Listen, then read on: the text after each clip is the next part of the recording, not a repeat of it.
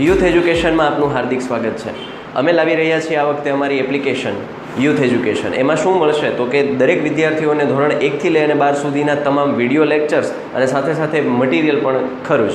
બીજું, શિક્ષકો માટે પેપર જનરેશનનો ઓપ્શન કે જેનાથી શિક્ષકો છે પોતાના નામ સાથે અને પોતાની સંસ્થાના નામ સાથે અને વોટરમાર્ક સાથે સરળતાથી અને ઝડપથી પેપર છે જનરેટ કરી શકે. Thank you. ધોરણ 9 વિષય વિજ્ઞાન પ્રકરણ નંબર 1 આપણી આસપાસમાં દ્રવ્ય. હવે લગભગ બધું કવર થઈ ગયું છે અને હવે છેલ્લે આપણે વૈજ્ઞાનિક કારણો ઉપર જઈએ.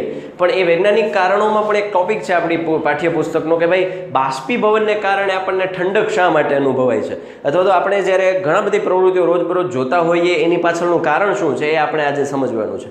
એમાં પહેલું વૈજ્ઞાનિક કારણ છે અને એ છે એસીટોન જેવા પદાર્થોને હથેળી પર મૂકતા ઠંડક અનુભવીએ છીએ. વૈજ્ઞાનિક કારણ આપો.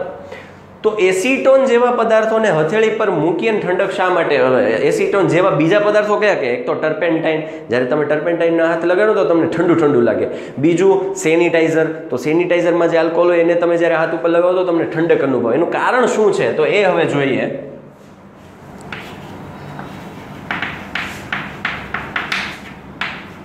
એસીટોન જેવા પદાર્થોને હથેળી પર મૂકતા તે પદાર્થો હથેળીની ગરમી શોષી અને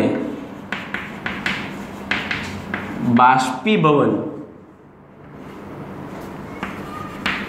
થઈ વાતાવરણમાં ભળે છે.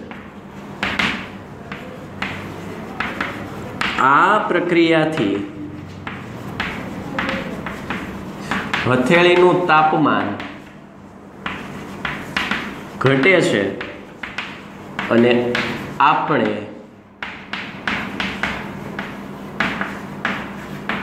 ઠંડક અનુભવીએ છીએ. સાવ સિમ્પલ, સામાન્ય, નોર્મલ કે ભાઈ જ્યારે તમે એસીટોન જેવા પદાર્થો જ્યારે હાથમાં મૂકો છો અને એ શું કરે છે તો કે આપણી હથેળીમાં રહેલી જે ઉર્જા છે શોષે છે. હવે એ ઉર્જા શોષી લીધે પોતે શું થઈ જશે? બાષ્પીભવન. પોતે બાષ્પીભવન થઈ ગયું તો આ હાથ છે, હાથનું તાપમાન કેવું થઈ ગયું? ઠંડુ થઈ ગયું, નીચું થઈ ગયું. એટલે આપણે છે ઠંડક અનુભવીએ છીએ. બીજું એ કે જ્યારે કોઈ પણ સપાટી ઉપર જ્યારે કોઈ પણ પ્રવાહી હોય તો એ સતત ને સતત બાષ્પીભવન થવાની પ્રક્રિયા છે એમાં ચાલુ હોય અને એ પ્રયત્ન કરતા હોય કે પોતે છે એ વાયુમાં એટલે કે ઉપર જાય. દરેક વ્યક્તિ દરેક વસ્તુ છે અને એવી જ ઈચ્છા હોય કે હું ઉપર જાઉં. એનો મતલબ કે આ પ્રવાહીને પણ એમ જ હોય કે હું આ સપાટી ઉપર છું તો કંઈક ઉર્જા મેળવીને હું ઉપર જાઉં. એટલે સતત બાષ્પીભવનની પ્રક્રિયા શરૂ હોય. તો આપણે હાથ ઉપર જ્યારે લગાવીએ છીએ એટલે શું થયું તો કે એને સપાટી વધારે મળી. જો સપાટીનું ક્ષેત્રફળ વધ્યું તો બાષ્પીભવનની પ્રક્રિયા ઝડપથી થાય અને એ શું થાય તો કે વાતાવરણ અને હવાની ઉર્જા લઈ, હથેળીની ઉર્જા લઈ અને ઉપર તરફ જશે અને આપણને છે આ તાપમાન છે ઠંડુ કરી નાખે. એટલે આપણને હાથમાં ઠંડક અનુભવાય છે. તો આ પહેલું કારણ થયું. બીજું કારણ એ છે કે જ્યારે આપણે ઉનાળા દરમિયાન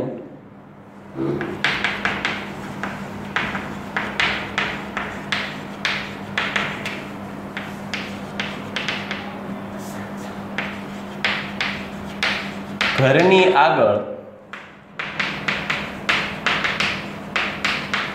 પાણીનો છંટકાવ કરીએ છીએ તો એનાથી શું ફાયદો થાય? તો આપણે ઉનાળામાં ઘણી વખત શું કરીએ કે ઘરની આગળ, શેરીમાં, ફળિયામાં કે ધાબા ઉપર આપણે શું કરીએ? પાણી છાંટીએ. તો એનાથી ફાયદો શું થાય? આપણે એમ કહેશે ઠંડુ થઈ જાય. શું ઠંડુ થાય? તો સાંભળજો. જ્યારે રસ્તો છે એ દિવસ દરમિયાન ગરમ થાય છે, જ્યારે તમે એના ઉપર પાણી છાંટો છો એટલે પાણી શું કરશે તો કે રસ્તાની જે ઉષ્મા છે એ શોષશે. રસ્તાની ઉષ્મા શોષી એટલે શું થશે? એ પાણી શેનો પ્રયત્ન કરશે? પાણી ત્યાં રહી નહીં, સુકાઈ જશે. કેમ? એક તો ઉપરથી ઉર્જા આવશે, બીજું નીચેથી રસ્તાની ઉર્જા લેશે. એટલે રસ્તા પાસે જે ઉષ્મા હતી એ લીધી, પોતે ગરમ થયું અને પાણી છે બાષ્પીભવન થયું. રસ્તા પાસે ઉષ્મા હતી એ ક્યાં ગઈ? પાણીમાં. પાણી ક્યાં ગયું? વાતાવરણમાં. તો રસ્તો કેવો થઈ ગયો? ઠંડો. એટલે કે રસ્તાની ઉષ્મા છે ઘટી ગઈ. એટલે રસ્તા તમે જોજો છાંટો ને પાણી એટલે શરૂઆતમાં તમને એમ લાગશે નીચેથી બધી વરાળ નીકળે છે, નીચે થોડી ગરમી લાગશે અને થોડોક સમય જશે પવન આમ મતલબ એક વખત પવન વહી જશે એટલે તમને છે ઠંડક અનુભવાશે. તો ઉનાળા દરમિયાન ઘરની આગળ અથવા તો અગાસી પર પાણીનો છંટકાવ શા માટે કરીએ છીએ? તો કે ઉનાળા દરમિયાન ઘરની આગળ પાણીનો છંટકાવ કરવાથી પાણી એ જમીન પાસે રહેલી ઉષ્માનું શોષણ કરી અને તેનું બાષ્પીભવન થાય છે. આથી રસ્તાની જમીનનું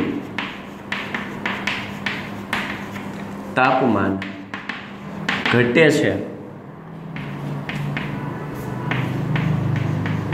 રસ્તાનું તાપમાન ઘટવાથી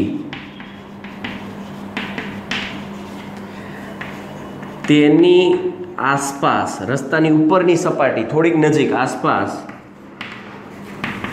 રહેલી હવા પણ ઠંડી થાય છે.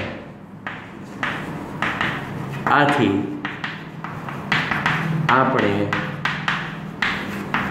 ઠંડક અનુભવીએ છીએ.